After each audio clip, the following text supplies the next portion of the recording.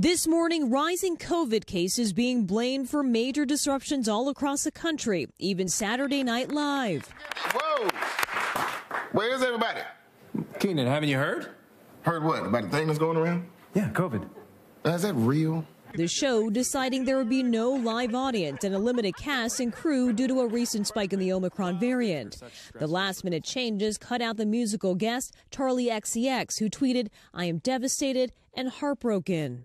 The winter wave is stretching into the sports world, too.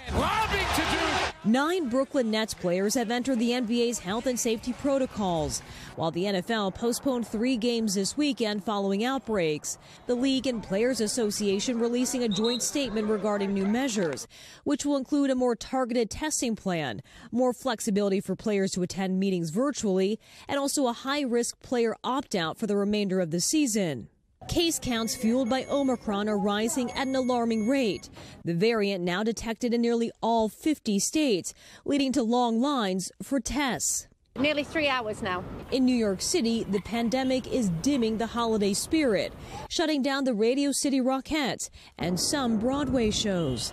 Late Saturday, CNN announcing its offices are closing to non-essential employees. It's getting so bad in Europe, the mayor of London declared a major incident again. Over the last 24 hours, we've had the largest number of new cases since this pandemic began. Back in the U.S., doctors pleading with the public to get vaccinated as they brace for a dark winter.